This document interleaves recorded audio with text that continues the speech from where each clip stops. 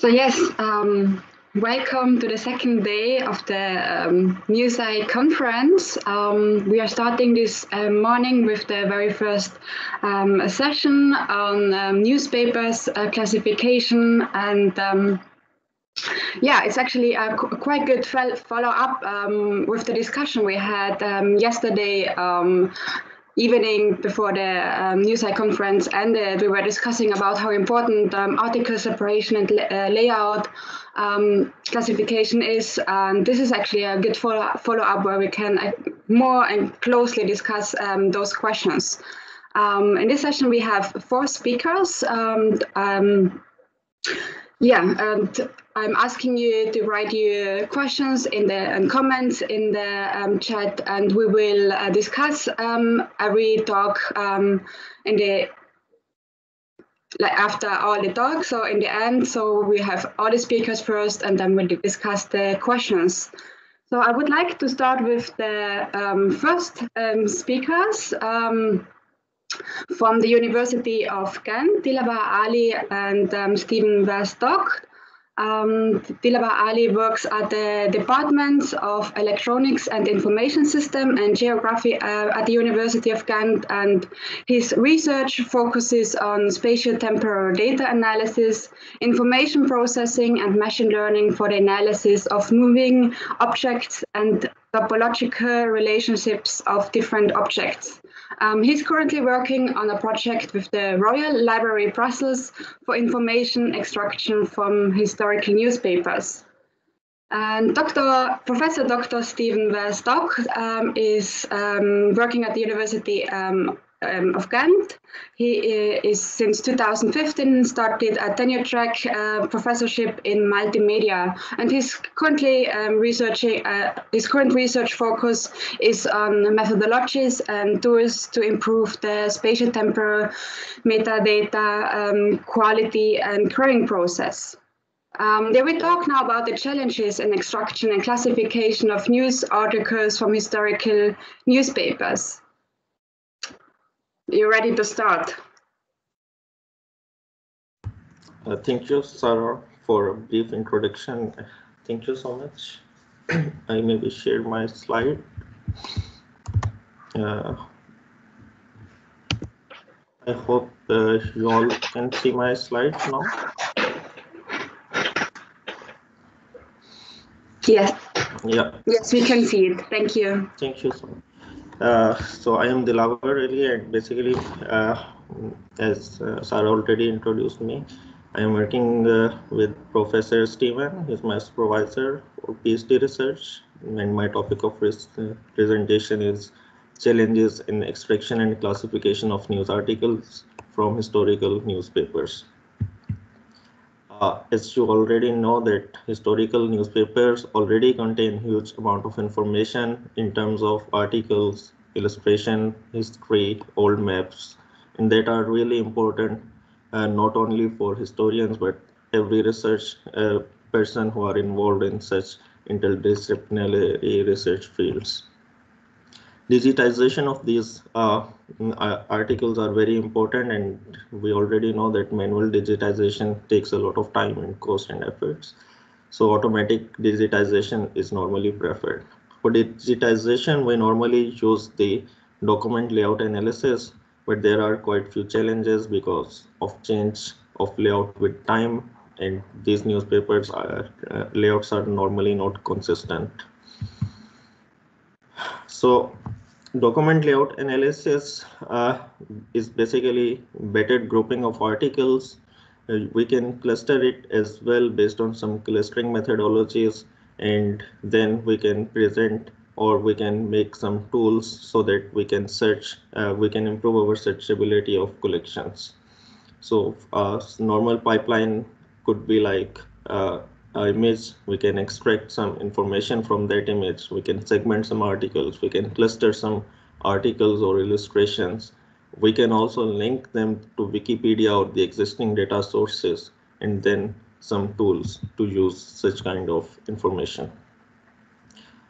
In our research, we started with Auto XML file and the label data set of 1938, and if we process the data set for the whole year, and we came to know that for document layout extraction, there are some important information that are required. So based on these information, we actually make our a scanned form, or you can say it as a layout as well, like you can see here in the black form. In this image, you can easily see that everything that is presented on a newspaper is present here based on some different colors, like either the red, green, yellow, or below. So the red normally represent the titles, the green area normally represent the normal text, the blue lines are basically the illustrations, and the yellow dots are basically the force stop points, because when you are linking to articles, it's difficult to find that if the below article is actually the belongs to the upper article or not. So for such information extraction, we need the column information, which are really important because normally these columns are also not consistent. Also, we need the heading information, and we can extract these heading informations based on the font style, font size. Illustration and captions are also important, that sometimes the images are not linked or not placed well. So it's important to link that image to the news article. And break points are also important to define two separate news articles.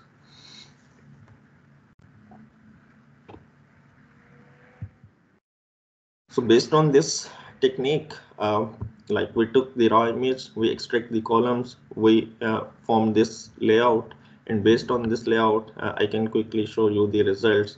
That here in the last, you can easily see that each news article is perfectly separated, and there are definitely some missing points, because these are some quite challenges, but these articles are well separated based on the layout, and this layout is basically defined based on this XML format file, in which we have the information of the location of every bounding box, and based on that bounding box, we normally separate each news article and assign a separate ID.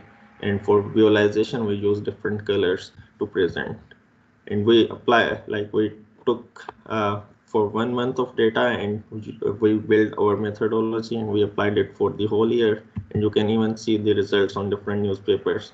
It worked really fine. Basically, the column extraction algorithm helps a lot, where we have to define from where, because normally in a talk yesterday, we also had some issues that sometime it's very important to define that first column is different than the second column. So this column information helps here to find the actual news articles. But still, there are some challenges or problems. There are some missing blocks, some OCR text problems, some wrong bounding box problems, because like here you can see that sometimes the illustration bounding box and OCRs are a bit bigger than normal. And even sometimes there are some missing information, because these blocks of text have no title information. Actually, the title of these blocks are available in the first two columns, but not in the next columns. So sometimes these are not detected, or detected as a separate or different article identities. So there are still some challenges in this algorithm.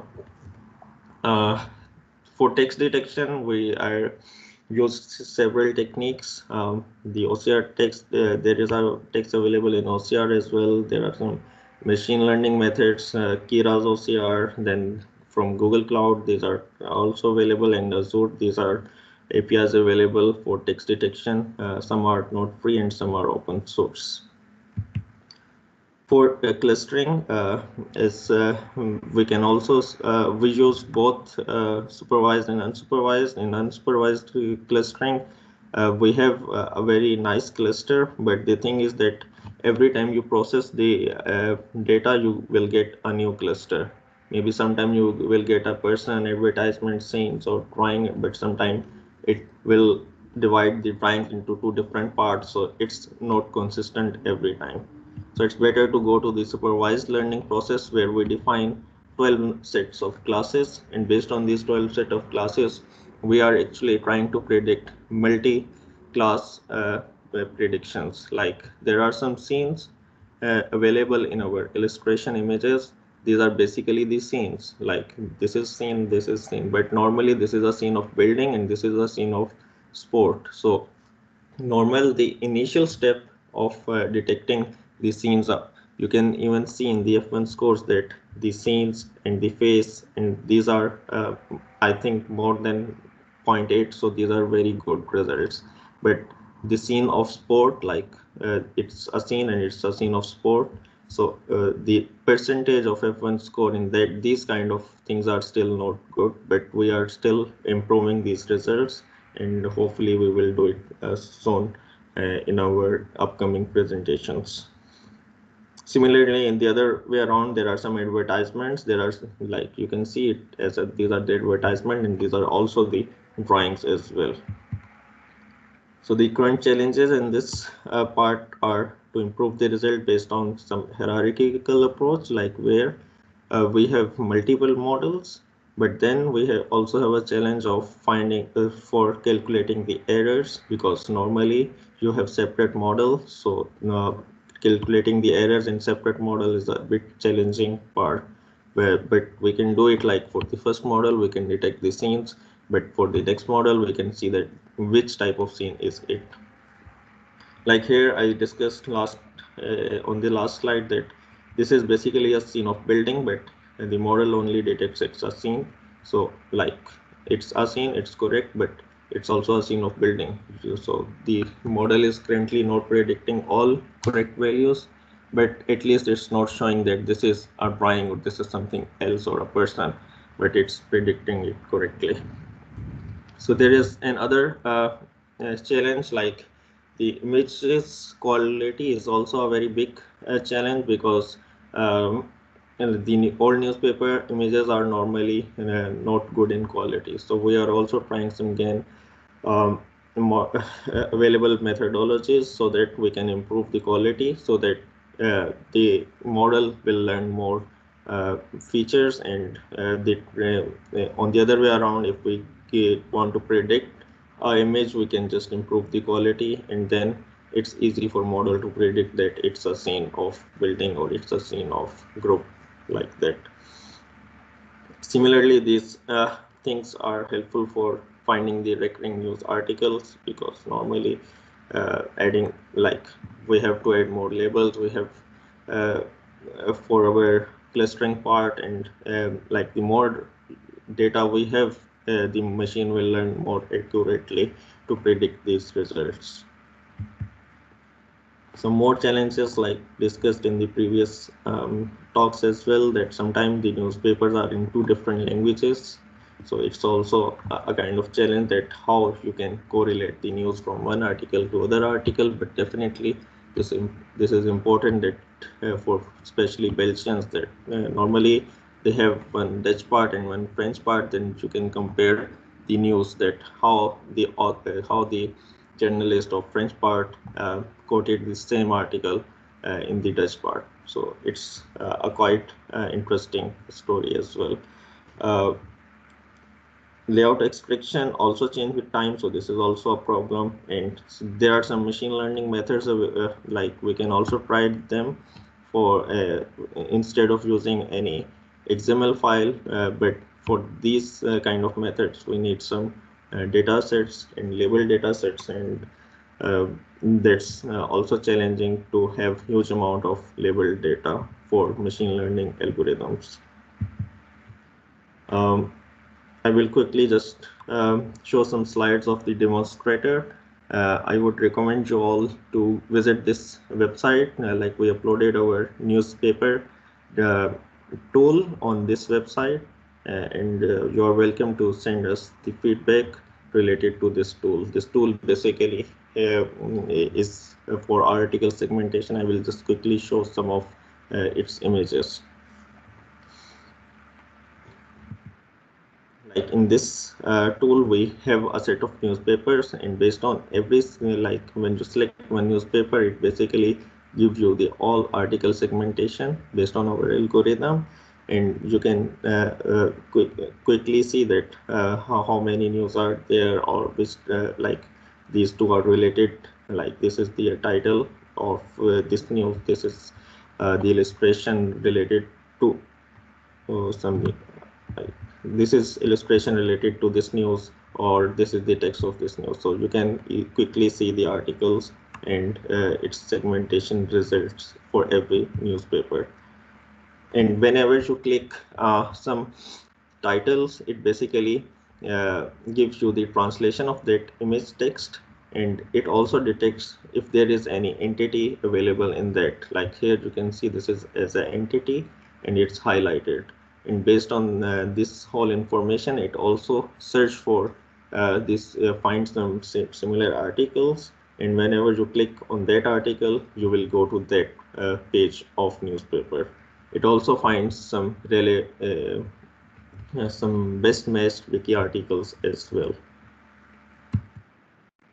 Similarly, same like other tools, we also have filtering in our tool, so you can apply different date filters and different language or like text, whatever you want to search, and then you can have a list of articles related to, like it's Hitler is searched, and we have the related articles in our database. Similarly, if we click on any image, we can get the similar type of images based on the features or based on available. Like this is a cartoon, so all the cartoons are also, so you can use such tools for labeling such kind of information, or you can finding the similar events. Like if you are clicking a sport event, then it will show all the sport images. So it's like that. So this is basically a short presentation for our tool, and also telling about the challenges that we faced or we are currently facing in this research. And some common challenges are data labels for multi-classification, some grouping of pages, because sometimes the news articles are in 3 or 4 text blocks, and we don't know that what is the sequence of these blocks. So the sequence, determining the sequence, that in which sequence we have to present, is still a challenge. Similarly, the joining of multiple titles and distinguishing between caption or normal text, that's also a very important challenge, because normally the normal text that is normally below the image is basically the caption of, sometime the caption of that image, but sometime a new news article. So there is a problem in distinguishing that either it's a caption of this above image, or either it's a new text, normal text. So these are some challenges we are currently working on, and this is from my side for this presentation. Any comments, feedbacks for that tool is most welcome on this email. Thank you so much. Yeah, thank you very much for presenting this actually very impressive work that you have done there, and I am very much looking forward to discuss this. But now I'm going to present the next speaker, which is Matthias Arnold. Matthias Arnold works at the Heidelberg Research Architecture, the Digital Humanities unit of the Cluster of Excellence Asia and Europe in a global context, now the Heidelberg Center for Transcultural Studies, where he conceptualized and coordinated technical development and implementation of research databases, mostly comprising non-latent script research data.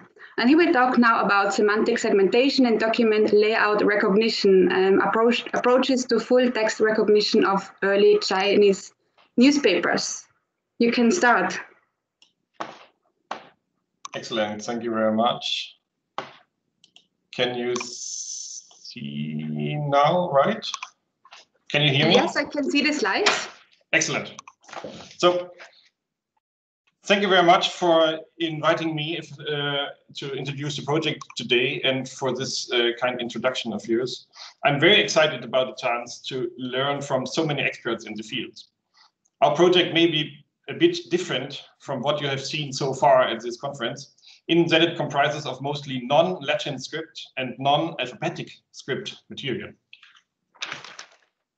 Our project can be traced back to over more than 10 years of research within various funding frameworks. It originally was created because researchers needed material that is often dispersed and sometimes hard to find. The database thus was an attempt to join material, in this case from roughly the first half of last century, or Republican China, together with a number of partner institutions, and do this in an open access resource. What we achieved yet. 308 publications comprising over 300,000 scans, image scans, with almost half of them manually annotated on an item level, which means also title indexes for article, index, advertisements, with additional research-based subject headings, IIIF service, and agent service. And if you are interested in learning more about the project, there's a video introduction available online, and I've added the pointers in the reference section. So how did we start? About 80,000 of our scans, and now the telephone call comes. Sorry for that. About 80,000 of our scans are newspapers, so-called entertainment newspapers or xiaobao. With 21 years, one of the longer running ones is Jingbao, the one you see here, the crystal, which consists of almost 10,000 scans, or about 17,000 pages. Its content represents something that nowadays is called boulevard or rainbow press. While also title indexes are great to learn a bit about newspaper, for a systematic computer-based analysis of the contents, one needs full text. There are different ways to get there, but neither typing the text ourselves nor having others do it for us was feasible. While Western newspapers, for them, it may be true that OCR processing is no more such a huge challenge. This is different for us. Our images are usually secondary copies with all the noise that one can expect. The document layout is dense and complex, and in the beginning, we had no idea what that actually meant. And there may not only be many characters, but also special ones and handwriting. Still, we tried OCRing the scans and failed. Soon we learned that processing full folds is not the way to go. So we tried parts of the page. But these also failed the OCR, in this case, because of the emphasis characters that were so common in the early 1920s and which are highlighted here in the clipping in blue. However, when we pre-processed an image manually, removed emphasis, optimized contrast, and did some other little tuning, we were able to get at least somewhere out of the box. Now, while a character error rate of over 30% is not really a dream result, it clearly showed us that we had to go for the individual parts of the page. So we started to look into page segmentation. Just as a side note, most of the images I'm showing here are coming from the same fold of Jingbao, which is April 21 from 1939, and you have left page 1 and to the right page 4. Now, for segmentation, what we needed was to get from here to there. But as you all know, the last ICTA conference hosted in 2019 hosted the competition on recognition of documents with complex layouts. And the samples we saw there showed us again how challenging our material is in terms of layout. But yesterday, NDooms presented results from the winning algorithms of that challenge, and I'm quite curious to see how we can adapt them to our material. Now, when we started to look closer, we saw that structuring elements visible on the page could be of some help. And indeed, if one looks closer at a part of a page, the human eye sees a number of structuring elements like lines. Here I highlighted these elements in blue. However, when one looks even closer, it turns out that a line is not a line, not necessarily at least. So some lines are curved, some are waved. some lines are actually a row of geometric forms, yet other lines are not visible in the original, but come from kind of misused microfilms. And other lines are actually not meant to be separators, but connect parts of the text. So we learned machines see differently, as you all know, but we still hope there will be some algorithms at some time that make use of these separators. There is another structuring element, which is registers. Now, registers can, in a way, be compared with what we just saw in Western newspapers of columns. And the Chinese newspaper, even if they may look a bit chaotic at first sight, on second, or perhaps on third sight, they are actually very well structured. Pages are organized in registers. In this case, based on 8 characters in height. These are actually forming kind of the backbone of the page structures, and separators keep the distance.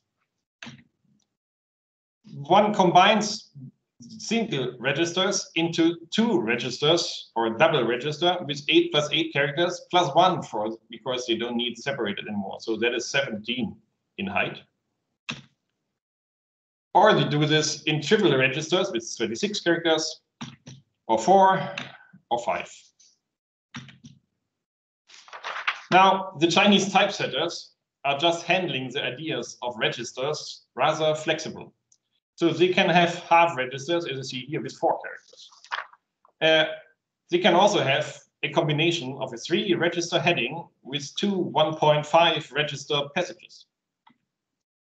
Now, unfortunately, this is also an ideal calculation. In reality, the number of characters, as you can see, varies, and it varies a lot. Because larger fonts in headings or subheadings, almost every register segment contains these variations. And in fact, these variations make navigating through the page much easier for the reader, but not for the computer. So if there exist structures visible to the human eye, why not ask humans to mark them and help the computer find them and do it for us? At this stage, we were quite lucky when we met a local startup specializing on crowdsourcing solutions called Pallas Ludens. They were at that time looking for tasks in the humanities, so we started the pilot. They formed a small crowd of a group of somewhat more experienced persons who had already worked for them, none of them speaking Chinese though. Their task was to identify and mark information blocks on the newspaper page and qualify them with a category. Indeed, the output was quite good. They identified most of the visual blocks correctly. But as the crowd was unable to read Chinese, they were not able to identify which parts belonged to each other. For instance, which parts formed an article. Therefore, the grouping of individual boxes into meaningful semantic units was done in the second run by a reader of Chinese. Unfortunately for us, Pallas Ludens was so good, they were too good. And so they were bought out by a larger company, which meant they had to stop all external cooperations. Nevertheless, this pilot was fruitful. We learned that crowdsourcing the page segmentation of Chinese newspapers is indeed possible, and that even with non-Chinese speakers. Only for semantic grouping of segments, one needs to know the language. As a countable outcome, we completed annotating the first 3 years of Jingbao with almost 1,000 folds, and we completed the full first months with boxes grouped into semantic units. And then we were lucky again, and this time because of the advances in machine learning. We are seeing a number of machine learning approaches at this very conference, and I'm showing here the ICTA challenge again, and the impressive paper by Liebel and Burkhardt, who evaluated different CNNs on their newspaper materials from Berliner Börsenzeitung. As has already mentioned yesterday, we all are in a fortunate situation, namely a number of large projects are working on newspapers, and I only give a selection here. So at the DH 2019, we met members of the Impresso group and learned about their DH segment framework. And at this point, I'd like to point out that it is really a great and a special thing, and not natural by any means, that these initiatives are providing their developments and outcomes open source and open access to the community for reuse. A big thank you at this stage. Now, our idea was not to try to let DH segment do everything, but use it for segmentation to detect our main content classes, which is paratext, ads, images, and text areas. To be able to train the network, of course, we had to create ground truth. Now, we were successful in applying at our university for 2 short-term grants and created 2 ground truth sets. One is the ground truth for geometry. We annotated 2 complete months with bounding boxes and semantic labels. We processed 70 folds and got over 6,000 shapes, which, as a side effect, tells us that a fold from the late 1930s on average contains about 90 shapes. For the annotations, we used our own annotation tool, which we asked Exist Solutions to develop. Here we can create boxes, label them, and group them into semantic units. The tool generates output in JSON format, which we store in a database. The second ground truth was the text. We adopted blind double keying method and were able to finish all 10 issues from April 1939. These 40 folds contained about 245,000 characters, which we recorded in a local XML format. And we also learned that in April 1939, approximately 6,100 characters are found on a fold. We also had to learn that typing was not fast, taking about 10 hours a fold. I will talk about the reasons for that in a minute. For the text, we use a local XML schema, differentiating with the content, recorded characters according to their original text, and used their respective Unicode code points as far as possible. Since we aim to use the text for OCR later, we also encoded the different running directions of the text, including the text within advertisement. And it turned out that this was one of the main reasons why typing took such a long time per fold. Here you see an example of a ground truth. We define the default running directions, the direction of the text within the highest level div element as vertical right to left, and the direction is right to left. And passages with different running directions, we assign the change attributes in the respective sublevel divisions, and where this ends, the default becomes effective again. In case you were wondering, here's a visualization of the different running directions on that fold. The majority text is vertical and right to left, marked in orange. But there are some passages in horizontal directions, like those from right to left in green, and a small number written left to right in blue. And Clemens Neudecker yesterday mentioned the difficulties with establishing a correct or at least good reading sequence, even for German newspapers. We experience similar difficulties with our material. So we are starting here at the top left, right, and on the page 1 on the left. So for instance, if you look at item 11, it continues not to the left where 12 would come, but there is a second part, 11a, which continues below in the registers. And similar things you see with number 14 or on page 4 at the right, with item 24 or with item 29, which consists of 3 parts in different registers. Now for our first results. We trained DH segment with all our annotations over the whole run of Dilawar. Here is an example of the outcome. On this fold, the network detected paratext in purple and text areas in orange quite well. Images and advertisements are hidden, so we could use this now for further processing texts and go in deeper into semantic types within the article type. Perhaps this already goes into the direction of content-based segmentation. This was discussed yesterday. A short thing to what we are doing now. When the pandemic started, we had just begun to work on the technical infrastructure.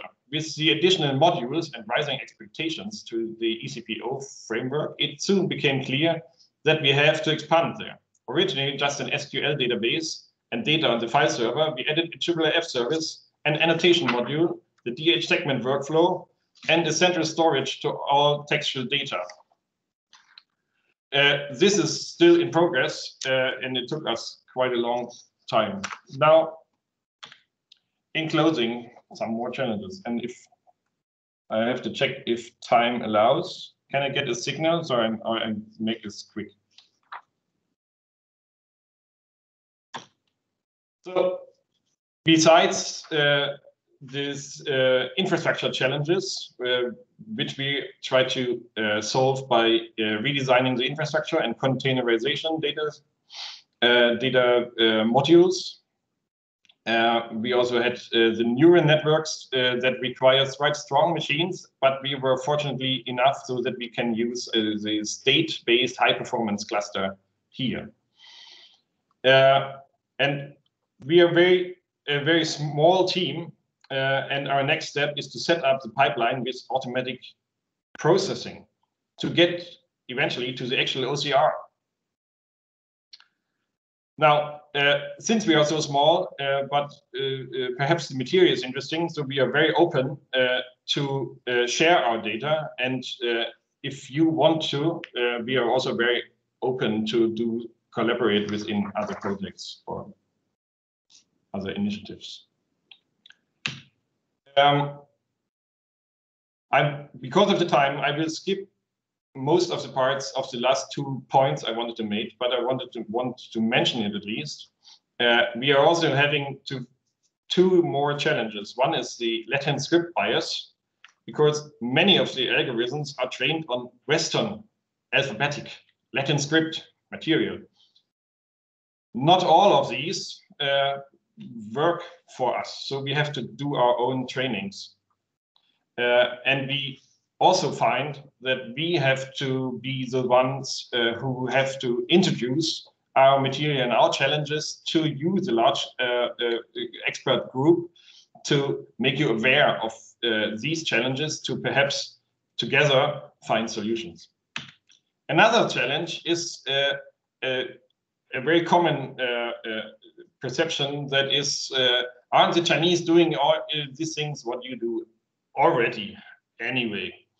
And this led to some fundings, some applications for funding not being successful, because we were asked about this, and people always say they do it anyway.